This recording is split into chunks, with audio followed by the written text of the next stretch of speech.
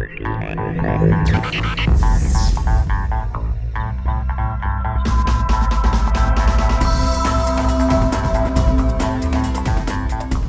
what's going on, guys? This is Diggerman Fly on RC in Motion. I know I haven't been posting videos lately, but I'm about to show you guys why I haven't been posting videos. I'm trying to get into this new class, new feel for it, so I'm getting ready to start this out just about the winter time frame, because that's when some indoor tracks start out. But let me go ahead and show you guys what I got going. Thank you again, guys, for the feedback. You guys are awesome. Hey, I'm here to help. I'll try to make videos of anything you guys ask for regarding any RC tutorials or whatnot. I mean, if you need a review of a product, URC does a lot of good reviews. I do a lot of tutorials or maintenance wise or how to do's. So keep me posted, and I'll be glad to take out one of my kits and show you guys. Let me go ahead and show you guys what I've been up to. Okay. This is my first one. I have a lineup of about 4 or 5 that I have to finish, but this is my first one. Let me show you guys here. Here it is. I call this one the Frankenstein. You guys will find out why here in a minute. This is RedcatRacing, I believe is the EPX Lightning or ESP Lightning, something like that. It's totally changed in the fact that I've installed parts from other vehicles, such as these aluminum hex with the grub screw to hold on that pin. These are actually from my Trail Finder 2 kit that I had. I had extras, so I went ahead and put them on there because the plastic ones, they were binding on this plastic here, and the wheels weren't spinning properly on that bearing. So went ahead and put on those metal ones just for, you know, so they won't bind and they can drive freely. Let me go ahead and show you guys the interior here. Let's take off these pins. This body, I painted it myself in a rush, kind of, so I'm sorry if it looks bad, but this is what it looks like. I painted the entire body myself. You guys can see the inside is black.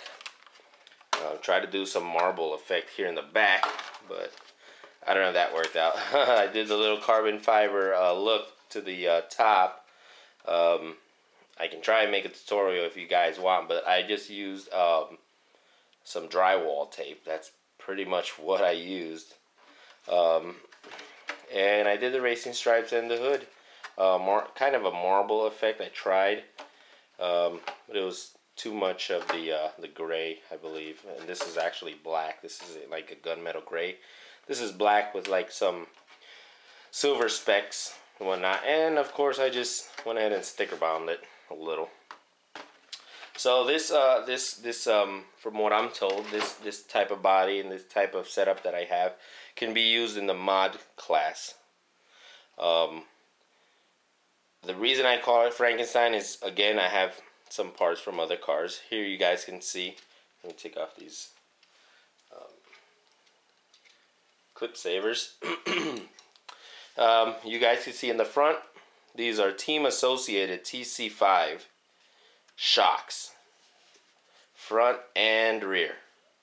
I found them to work better than the stock ones. Let me show you the stock ones.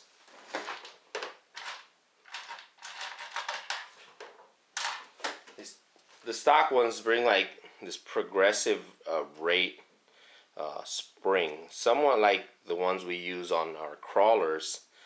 So I didn't think that wasn't stiff enough for an on-road vehicle. So I went ahead and used some thicker and stiffer springs. As you guys can see, of course, Team Associated has a good assortment of springs, and on the shock oil I went with about 50 weight, and seems to be working better than these. But this is the type of shock that the stock RedcatRacing has.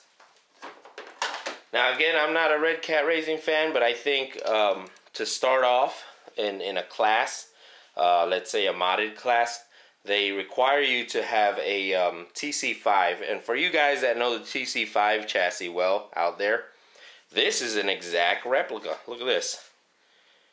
An exact replica of the TC5 chassis. For some reason, the exact replica. Look at that. Except that this is wider. Let me show you guys what I mean.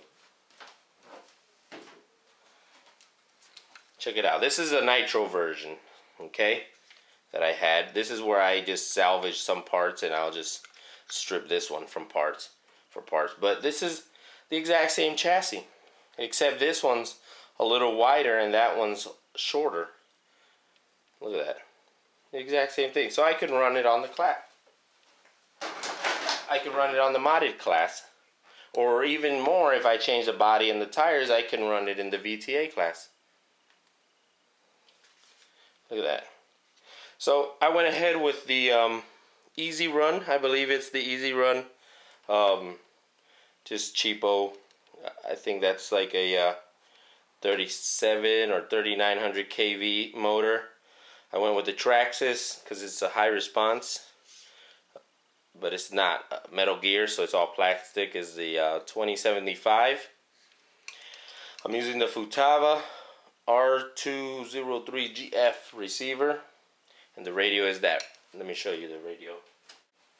The radio is the Futaba T3P RKA 2.4 gigs, and what I do, I use rechargeable Energizer batteries. That way I don't have to keep buying batteries. All I do is recharge it. Okay. For battery power, I'm using a 3-cell because this system's good for a 3-cell, the one I have in. I'm using a 3-cell Traxxas power pack. I think it's like 4,000 milliamps. Yeah, you guys can see it here. 25C, 4,000 milliamps. Let me show you guys what that looks like. Okay. So I wired everything up myself. I made sure it was away from the drive shaft and away from any moving components or hanging from the body itself or the chassis. So I went ahead and I just tightened it up to this chassis brace along the entire length of the car. This is a Frankenstein. This thing is...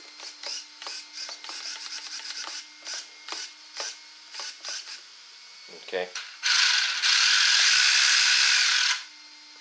That's pretty much how it runs. You guys can see no shaking whatsoever. Everything. And that's actually the fan, what you hear. That's the fan. At 3-cell, this thing I ran it for about, I'd say 15 minutes, and it was cool to the touch. That motor stays cool. I have running gears are the stock. I believe it's a 54. Don't correct me if I'm wrong. You guys could check on their website the stock specs on RedcatRacing. I believe it's a 54, and I'm using a 22 Pinion. The Spur, I believe, is 54. I'm using the 20, and it still stays cool to the touch. Doesn't overheat. The last system I had overheats real bad, which is the Castle Creation the Mama Max. But they have, of course, issues with their ESCs burning out. I checked the forums. But yeah, this is what I've been working on lately, racing on the local club here in Austin, Texas. Let me show you the tires I'm running. I'm running front and rear, of course. The Sweeps R40s. These from what I heard, these are like the top notch. I mean, they are super sticky. Look at that. And these are the ones to run from what I heard at the local track. So I picked up a set for about 30 bucks, I believe. And they're good for asphalt, even indoor. But these are the best ones for outdoors, for asphalt running or racing. These are good for up to 60 degrees Celsius, I believe. And I mean, they can pack a punch and hold on to that asphalt real good. Like I said, they're real sticky. You guys can see my fingerprint. And I use the Paragon FX2. This is just a tire traction compound. That way the dirt and the dust doesn't stick to your tires. And that's what I use for the tires. So, but yeah, this is pretty much what I've been working on. So far, this is where I have it. I still have a couple videos to make for you guys. I know I still have the Trail Finder video. I have to upload that one, and I have the SEX10 video as well. After a couple runs, I want to show you guys the weak points. I want to give you guys some detailed information that a lot of people, they do give it, but they just brush it overall. They just touch it overall. They say here and there, but I'll try and go in detail with you guys. But this is pretty much, I've been working on this for the past month and a half, trying to find the right components, making it run good, working it so that way it runs perfect. But I hope you guys enjoyed this video. Hope it was informative. I'll be sure to keep you guys posted on the Trail Finder and the SEX10 videos that I'm gonna post up soon. After these are videos for the after run, so that way you guys know what to expect when running your kits. Okay, I have a lot more on-road vehicles as well to post, so I'll keep you guys posted. Remember guys, rate, comment, subscribe. I'll catch you guys later.